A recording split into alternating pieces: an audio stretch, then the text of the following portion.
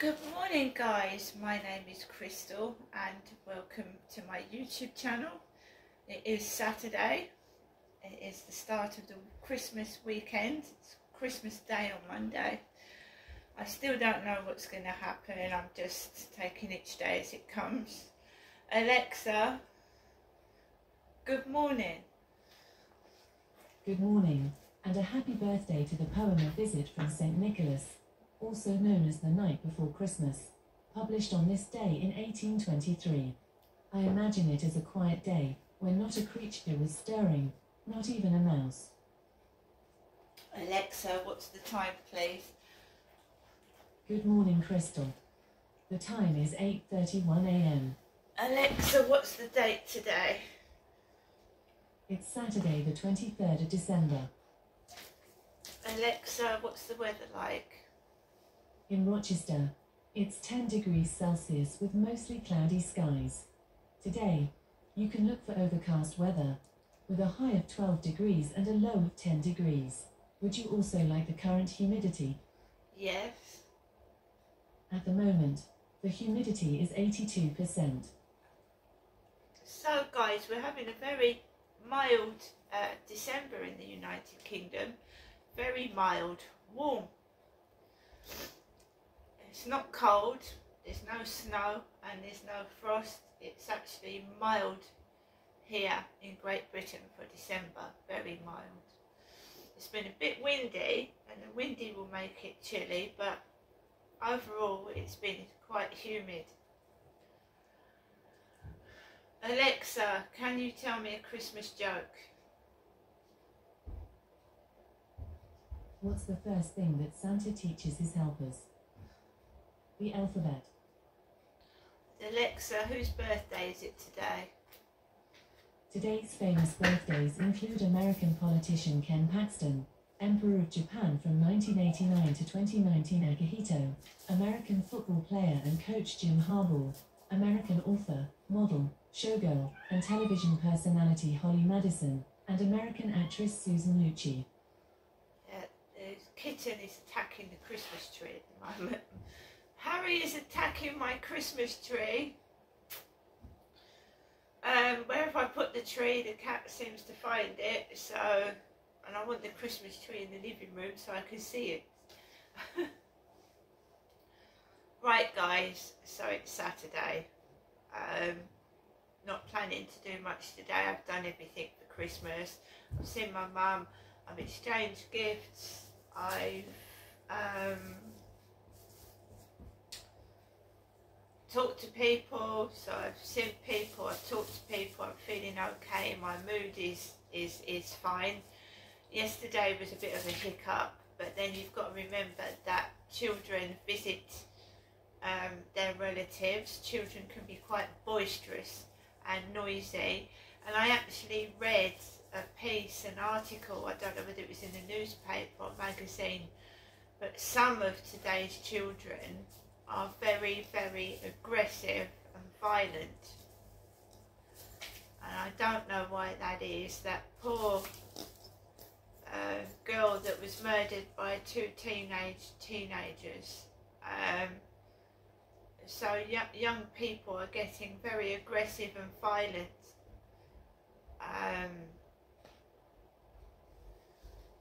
Getting more children, teenagers committing crimes for some reason. So, I mean, when it was a different time when I was born, they just stopped corporal punishment. Corporal punishment was where, if you were at school, teachers could hit you for being naughty. They could hit you with a ruler and smack you. And when I went to school, that had just all been abolished.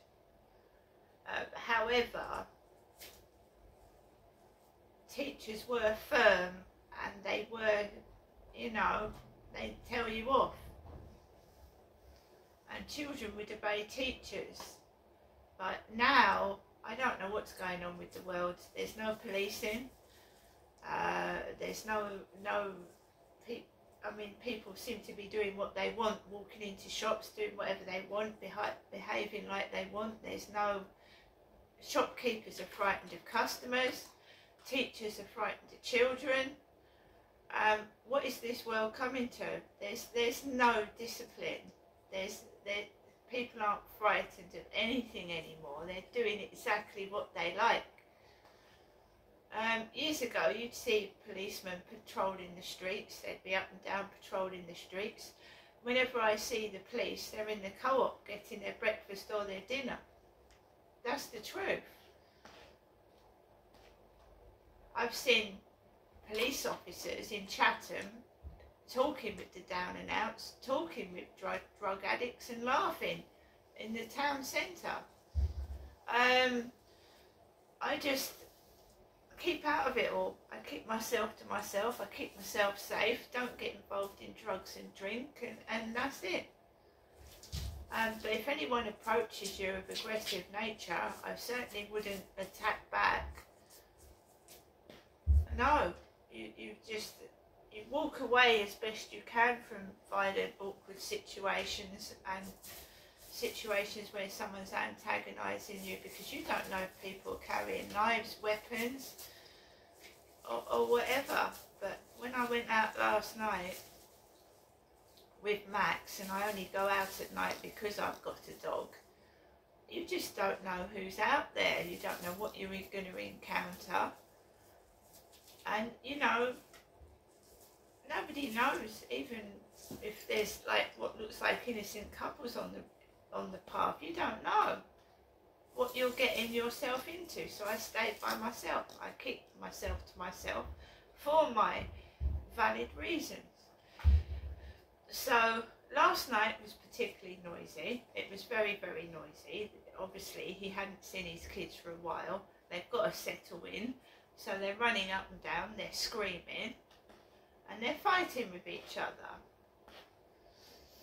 And I'm underneath them, and when you can hear thuds on the ceiling and screaming, and it went on for a long time, screaming. It's obviously them fighting with each other. You know, 3 or 4 boys together having fights. But I don't think they probably even realise that I can hear it underneath the ceiling. Perhaps they don't even realise it. It just sounds awful.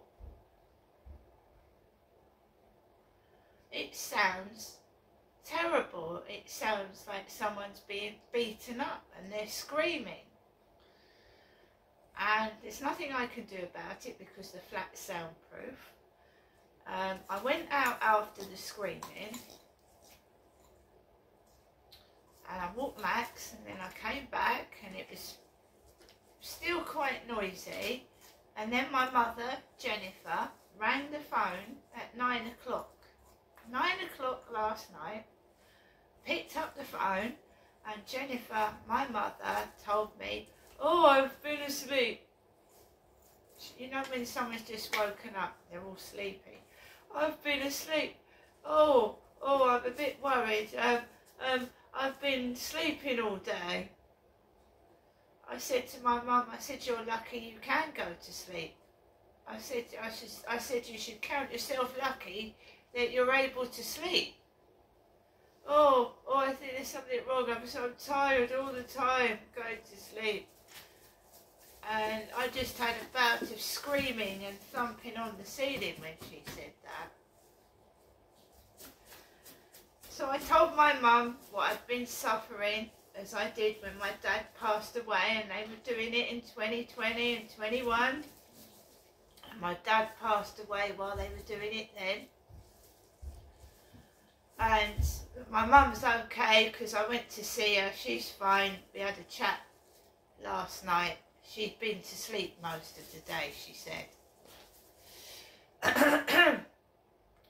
Funnily enough, talking to my mum calmed me down. I was starting to get wound up, and talking to my mum calmed down. I sat down, I distracted myself from the noise, put Coronation Street on, and I just got myself out of it. At the moment they're scraping chairs across the ceiling. Sounds like chalk on a chalkboard, like squeaking chairs across the ceiling. I just went to bed, put cotton wool in my ears and I went to bed, just ignored it. My mum said to me, well, they'll be gone, you know, just put up with it for Christmas, they'll be gone soon. And I thought, yeah, you're right, they will be gone soon, so what am I worried about?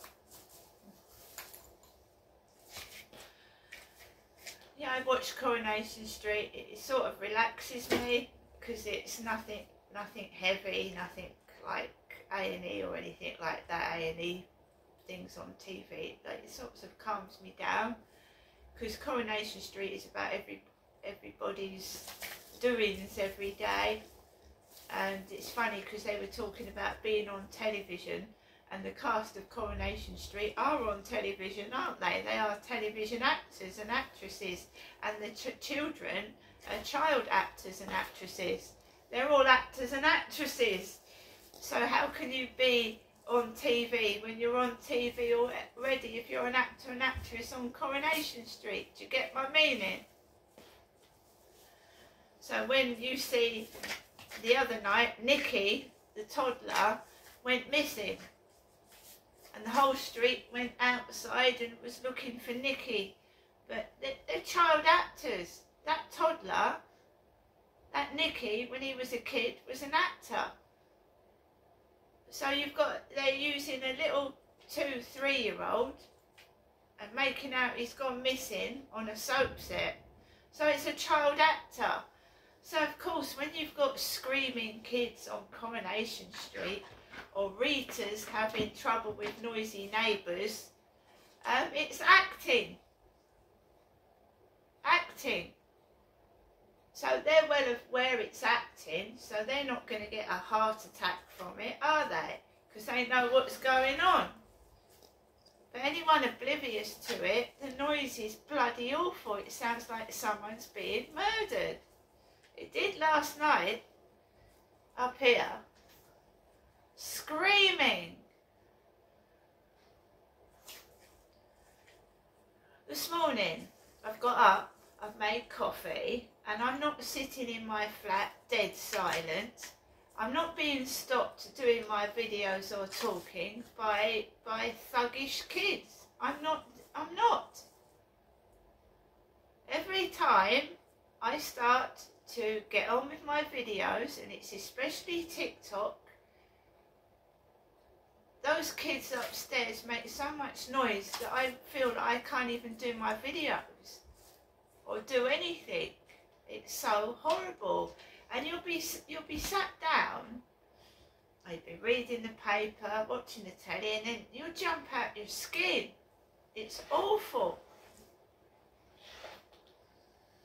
So I've made my coffee and I'm just trying to ignore whatever is thrown at my way.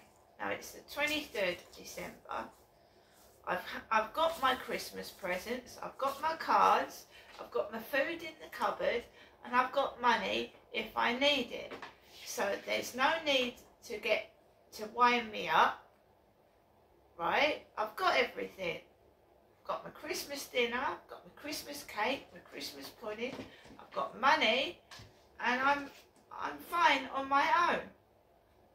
It's when people start to interfere and try to wind me up and upset me, then I get all het up and anxious.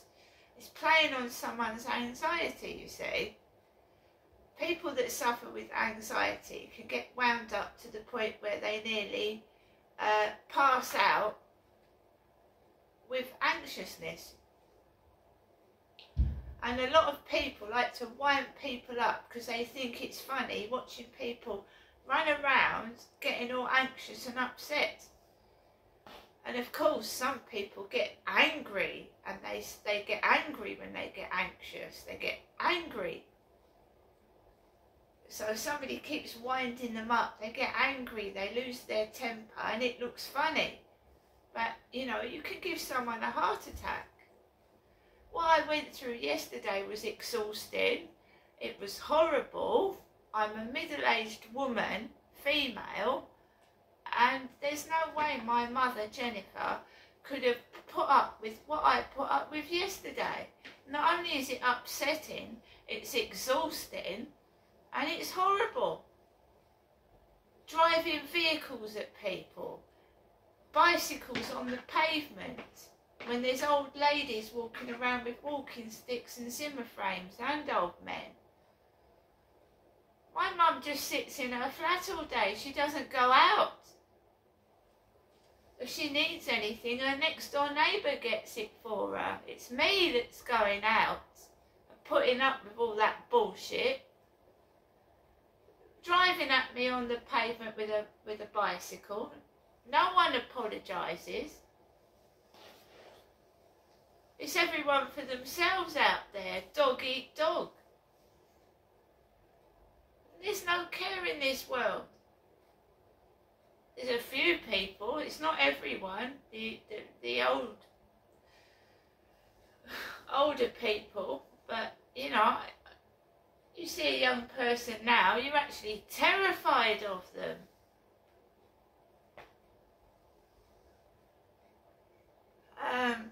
It's going to get worse and worse and worse and worse. You literally, I open that door and I don't know what the fuck is going to happen. Cars and lorries are just like driving on the path where people are walking. Oh, I'm just doing a job.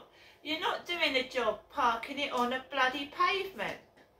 That's not doing your job. That's stopping people from walking on the pavement. What is doing your job, right? Parking on the pavement. I was filming up Rochester High Street, and I was just showing people that people do park on the pavement, and the driver said behind me, "I'm just doing my job." That's not doing your job properly, is it? That's endangering people's lives. That's stopping people walking on a pavement. They have to walk in the bloody road. There's people in wheelchairs and walking sticks, and you're parking on the path. It's being lazy. That's not doing your job. And don't worry, I didn't report it. What's the point of reporting it when no one does anything about it anyway? I mean, the staff at Medway Council were stupid. They can't even spell. They wrote me an email with terrible grammatic errors. They just sit at their desk doing their nails and chatting and laughing at people that need help. And that got sorted out. No one's bullying me in an email. So, today I'm just going to relax, rest and take it easy. I don't intend to lose my temper or get cross. It's Christmas. Have some Christmas spirit, you know. Don't make people angry and upset. That's not a nice thing to do. I think that's horrible, and I think you're mean. And I think you're nasty. And I think you need help. I'm going to get on with the rest of my day, right, with a smile on my face, and I may sing a song later. But, you know, my goodness. See you later.